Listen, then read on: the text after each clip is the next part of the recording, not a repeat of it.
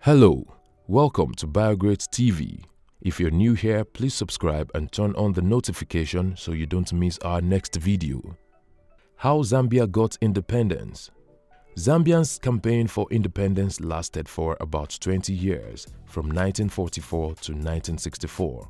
At that time, the region now called Zambia was known as Northern Rhodesia, and it was a British colony. The original goals of the campaign were to prevent the joining of Northern Rhodesia, Southern Rhodesia, and Nyasaland to form the British-administered Central African Federation. In addition, the campaign aimed to put an end to discrimination against the black majority within the political, economic, and social spaces of Northern Rhodesia. However, towards the end of the 1950s, radical campaigners began expanding their aspirations. They called not only for the dissolution of the Federation, but also for the formation of an independent state. The white settlers of British-controlled Northern Rhodesia planned to unite the British colonial territories of Northern Rhodesia, Southern Rhodesia, and Nyasaland during the late 1930s and 1940s. This was to ensure a stronger grip of their political and economic power. This was a reaction to the growing strength of African organizations like labor unions in Northern Rhodesia, a development which they feared would advance the social and economic fortunes of the African majority. So, to keep their economic power and political influence over the black majority of Northern Rhodesia, white settlers sought to strengthen their ties with white-controlled Southern Africa by forming the Central African Federation. However, black Africans in Northern Rhodesia furiously kicked against the prospect of such marriage, as they were afraid of losing more land to the Europeans, and in terms of political representation, land ownership, trade union power, and past law control, Africans in Southern Rhodesia were having it more difficult than their counterparts in Northern Rhodesia. To tackle this issue, black Africans of Northern Rhodesia sought the aid of local tribal chiefs who were the traditional custodians of the land. In 1944, a senior Bemba chief spoke against federation in the Northern Provincial Council, and increasing numbers of chiefs began to speak out against the planned amalgamation. Clerks and teachers also, who had seats in the African Representative Council, agitated for the formation of an expressly political body that could better organize for political action against the white settlers. Then the Northern Rhodesian Congress was formed in 1948. As African nationalism continued to grow, the Northern Rhodesian Congress was renamed the Northern Rhodesia African National Congress (NRANC) in 1951, and Harry Nkumbula became its president. The main goal of the Congress was to prevent the Federation from forming. A mass action was planned after a series of conferences in Lusaka which involved tribal chiefs, Congress leaders, trade unionists, and opposition leaders.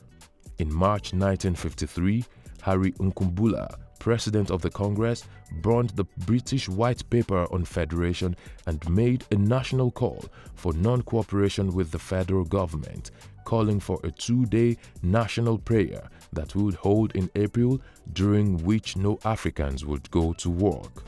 However, the British colonial government, mining companies, and other big employers took measures to counter the upcoming general strike. African workers were threatened with instant sacking if they were to take part in the strike. This tactic worked, and many workers did not observe the strike. The British colonial government continued its wave of arrest, persecution, and intimidation of leaders of the opposition. The Central African Federation was eventually formed in August 1953, and popular support for the Congress became weaker. Their failure to prevent the formation for the Federation notwithstanding, Congress leaders and members of the opposition in Northern Rhodesia continued to challenge the legitimacy of the Federation and its policy of racial discrimination. From 1954 to 1958, leaders of the opposition continued to urge students, mine workers, and other black Africans to boycott European businesses and to practice non-cooperation with the federal government. Such boycotts would bring white businesses to a standstill for weeks, and the colonial government, as usual, responded with beatings, assaults, and arrests. In 1955, Congress President Nkumbula and Secretary General Kenneth Kaunda were both jailed for 2 months for having prohibited literature, but their arrest only drew the public's attention to their organizing efforts, making them heroes. Popular support for the Congress revived in 1958. By this time, the poverty and economic distress among blacks had increased. In addition, there was an entry of young leaders into the Congress during this time, which brought a new, strong, and radical energy to the organization. These young leaders were Kaunda, Sikotawina, and Simon Kwapwepwe, among others. The goal was the creation of an independent African state that would be free of British colonial rule. This nation, they envisioned, would be called Zambia. However, this vision conflicted with the one held by other Congress members, including Nkumbula.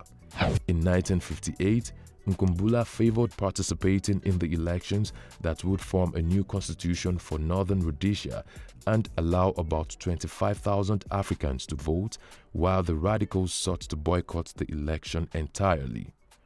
This division led to a split in Congress, and the Zambia African National Congress (ZANC) was formed, headed by Kaunda, Wina, and Kapwepwe. In 1959, the government banned the ZANC and NRANC and jailed its leaders, including Kaunda. But the agitators went on to form the United National Independence Party (UNIP), and Kaunda became its leader once he came out of jail in 1960. In December 1960, British colonial authorities, being under much pressure, began to reconsider its stance. They invited Kaunda and other UNIP leaders to London to discuss the future of the colonies. A constitution for Northern Rhodesia was proposed. The constitution was to make possible African majority in the legislature, but the federal Prime Minister, Sir Roy Wilensky, pushed for its revision, fearing it gave too much power to Africans. This prompted a stronger civil disobedience campaign from UNIP throughout the northern and eastern parts of the region in 1961. Kaunda, greatly influenced by the work of Mahatma Gandhi, urged campaigners to protest non-violently. The campaign was largely non-violent. As a result of the campaign, the colonial government once again revised the constitution in 1962, allowing UNIP to participate in the October 1962 elections. After a major election campaign, UNIP and the Congress won 2/3 of the total vote between them, thus gaining a majority of government seats. With this victory, the Federation was dissolved in 1963. In early 1964, another election was held in Northern Rhodesia, and UNIP won decisively, and Kaunda was elected Prime Minister, and Northern Rhodesia was granted full independence on the 24th of October 1964 and was renamed Zambia. What have we missed out of this history? Let's know in the comment section. Will it be ridiculous to subscribe to our channel? If no, please like this video, share, and subscribe to our channel.